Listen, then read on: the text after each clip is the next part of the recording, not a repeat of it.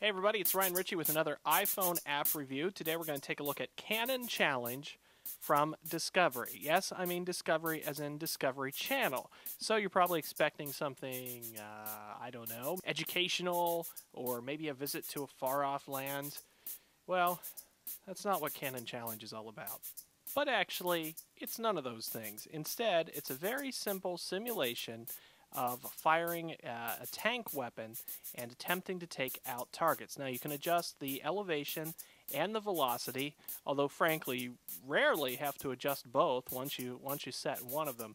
So let me show you how this works. We've got our tank over here, and I'm going to adjust the angle of my shot and then the velocity.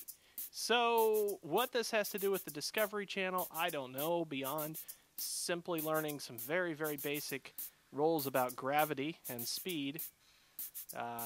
I'm not sure. Now, the thing about this game, I mean, it's fairly straightforward. It's very straightforward, and frankly, it's kind of boring because there aren't that many options. For example, you never have to factor in something like the wind, and other than the targets moving up and down in some of the later levels, they never move back and forth, and you never really position your tank at all.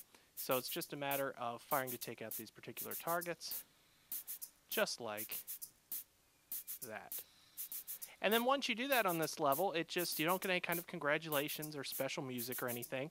It just goes to the next level, and you do it again. And once you've done that for 15 levels, well, then you've beaten the game. Now, having said all this, I will say I found myself playing it for far longer than I would have anticipated. It pulls you into trying to hit these targets, but overall, it's good that it's free, and you might want to try it for a little while, and then you can take it off the iPod, most likely. But so give it a shot on your iPhone or iPod Touch. Again, it's called Canon Challenge from Discovery. For thedigital lifestyle.tv, I'm Ryan Ritchey.